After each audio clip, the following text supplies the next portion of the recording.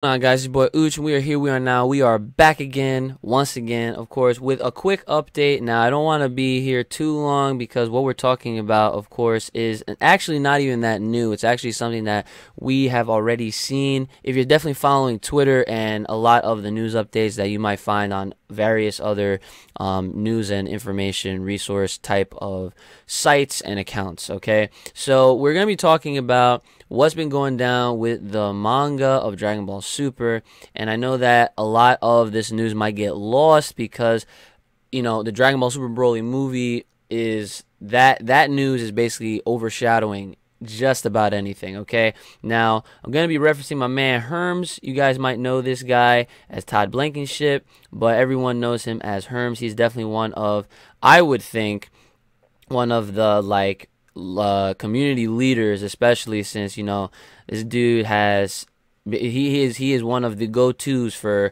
translating just about everything that comes our way, and he does it, you know, he's a really nice guy. Every time I tweet at him, he always answers whenever he has a chance. So shout outs to Herms if you're checking this video out. Huge shout out to you, and I appreciate all the work that you have done. Now here we are. We're obviously here to talk about the character corrections that have been going on. But first, I do want to quickly go over the message that Toyotaro had put out prior to this update coming out first. Okay. So here we go. So Toyotaro says, "We finally entered a new chapter. It's a completely new work that's not in the anime or anywhere else.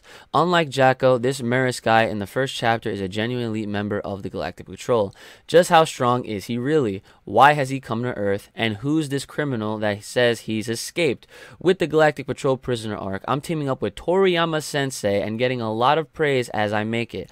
I'm hoping to make it an enjoyable story that will thrill you all, so please look forward to it." And of course, that is obviously from direct translation off of Herm's Twitter. You can definitely follow him at Herms98 if you guys want to follow his updates as they come out live. That's what I do, all right? And if you want, you'll definitely see, if you follow the tweet, you'll definitely see some more notes that he left down here, specifying that he was surprised and unsure as to how or why Toyotaro was getting praised for what he's done with this new arc so far, because obviously we, outside of seeing Maris basically handle Goku and Vegeta quite simply and pretty much kidnapping them alongside with, you know, Majin Buu, we haven't really, you know, seen, or, you know, we don't know nothing. Like we just know it. So he's kind of like, you know, he's almost like, it almost seems like he's lost for words as to how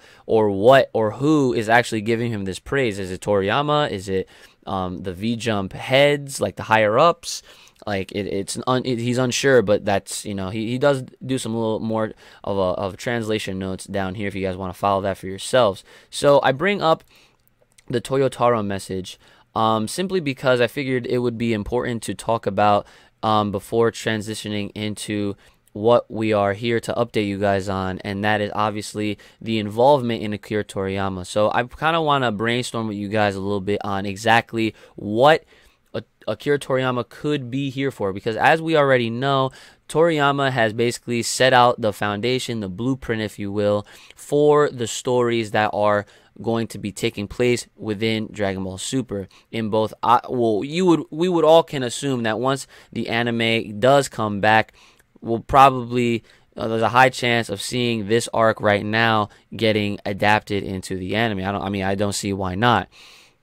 And of course, as you know, the blueprint states, he basically, you know, he says like, okay, like this, as long as these certain checkpoints are met, then anything, not really anything, but like, you know, you guys can, like the creators that with the powers that be can, you know, do little nicks and knacks that might not appear in either version. So for example, in the Dragon Ball Super manga, we see Super Saiyan God Vegeta, whereas we only just started seeing him animated within the Broly movie. But before that, we did not see Super Saiyan God Vegeta in the anime whatsoever. So now, going into the actual corrections and what his involvement is so far. So here we go. Here's a picture of Jiren. Now, the one in the top right. Now, if you guys are wondering, this is also taken from Herms's Twitter with his translations notes, because of course this does come from the latest volume 8 that I guess just recently dropped in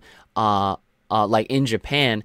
And again, this is Toriyama's corrections fixing Jiren. So on the top left, that is Toyotaro's, and on the bottom right, that is Toriyama's corrections. Minor corrections, but nonetheless, this is basically Toriyama saying, yo, that's not how you do things. You have to make this man's legs skinnier, because the on-current joke that's going on right now is my man Jiren skips leg day. But let's be real now. Jiren skips every day. He don't train like that. He don't need to be in the gym. This man just sits there and squats, or not even, he pops a squat, and he's chilling, and he'll just body anybody that tries to come at him just with his aura alone. Let's not forget that Jiren is busted, okay? He's pretty OD, but you know, like, that is, you know, the simple minor corrections make a big difference, I suppose, and especially since, you know, this is Toriyama's work, so I mean, there is no wrong if it's coming from him, I guess, right? Well, then again, you know, the man has been known to make plenty of mistakes in the past and forget things, but I mean, that's not here nor there. We're not talking about that right now.